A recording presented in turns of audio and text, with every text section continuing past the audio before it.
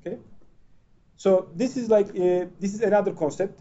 Like as I was saying that we have barrier, right? Because we have IP. IP means from this node to this node there has to be a barrier. So there is one like section over here. This is radio barrier. There is another section over here. This is S1 barrier, right? So combination of those, it becomes like ERAP. Then you have S5, S8 barrier over here because the interface name is S5, S8. The combination of that is EPS barrier, right? So then you have EPS barrier. This is the barrier for the whole LTE network.